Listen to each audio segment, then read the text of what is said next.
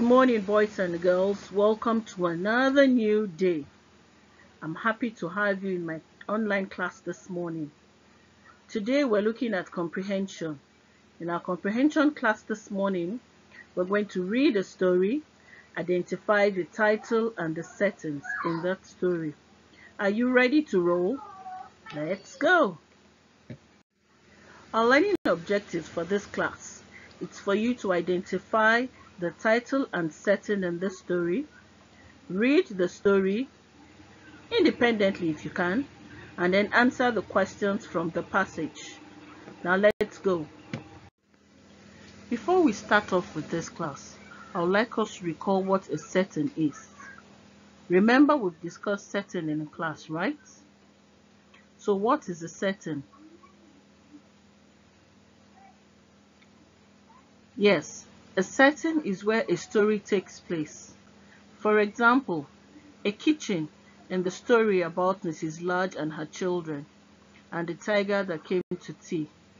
Do you remember those stories? So anywhere a story takes place is what we refer to as the setting. Meanwhile, in some stories you can have more than one setting. So as you read through any story, try to identify the settings. Okay? Now let's read through this story. Remember to identify the setting and title of the story. And then when answering the questions, remember to start the sentence with a capital letter and end with a full stop. Our story is about Prince Cinders. Prince Cinders was not much of a prince.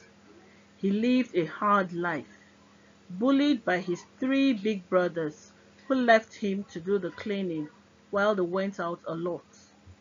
He wished he was like his brothers. One Saturday night, as Cinders was cleaning, a small fairy turned up and promised that his wishes will come true.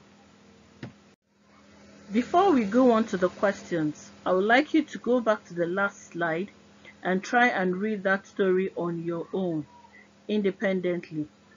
I've read it the first time and I'm sure you followed while I was reading. So try and do a little reading on your own to be sure you can read it up yourself. After that, you come back to the question section.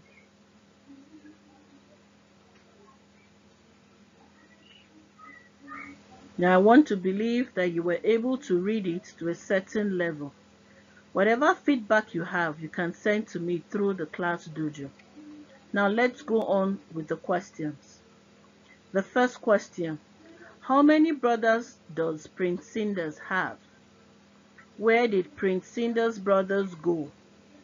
Choose some words to describe Prince Cinders. Remember when we talked about adjectives, words we use in describing. So give me a few words to describe Prince Cinders. Which fairy tale is this story like? Why do you think so? What's the title of this story? And what is the setting? Do this and give me a feedback on the class dojo. Alright, to wrap up this class, I want you to tell me 1 or 2 lessons you've learned from this story.